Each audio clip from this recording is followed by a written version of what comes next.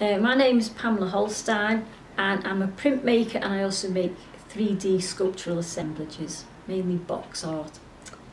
I suppose all my life I've always liked painting and drawing, and then I went to art college and I was determined to keep it up after college, not sort of go to art college and then be an artist once in my life.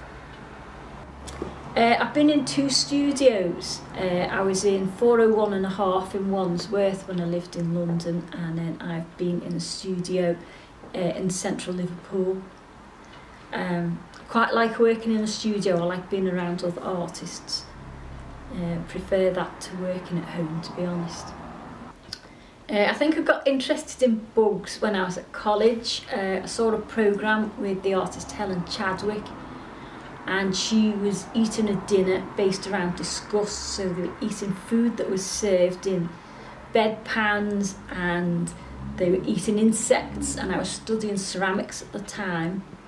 So I started putting insects on plates, and it sort of went on from there. I do all my own printmaking. I tend to work in printmaking studios when there's a group class on.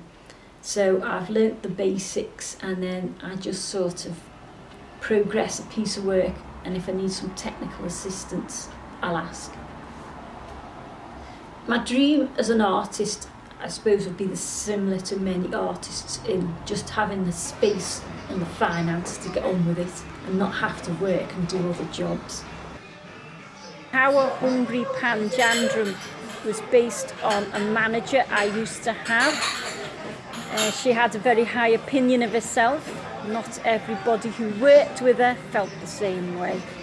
Having worked with this woman who was a bit of a bully, my release was to make this artwork of a pelican trying to swim, and it was covered in oil. So I made this image about that, because things are in the paper and then they're gone the next day, or they're on the internet and then something else takes place, whereas I wanted people to remember this and the environmental impact. The exhibition in Penny Lane came about because I joined up with 2 friends who were also artists, and we started looking for opportunities to exhibit locally. I was really delighted with the venue.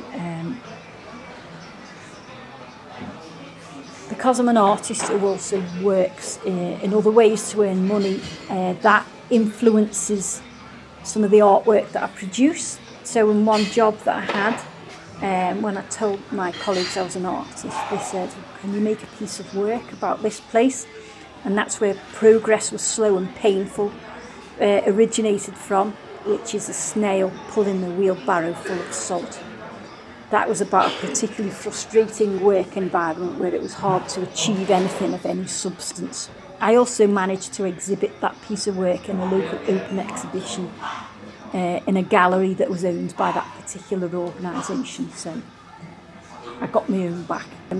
Gunnar the sheep, he was a portrait of an amazing character that I met up in a farm on a Lake District, and this was also through work where I went on a behaviour training course. He was a pet in that particular farm, and he was an amazing character. I was really inspired by him, so I made a portrait of him. The boxes are about museums and collections of natural history departments. So lots of dead animals, dead insects killed and collected so they can be studied. There's so many of these around the world, so much unnecessary death, I feel, and soon they'll be all we have of the records of those animals because of the extinction that's going on at the moment.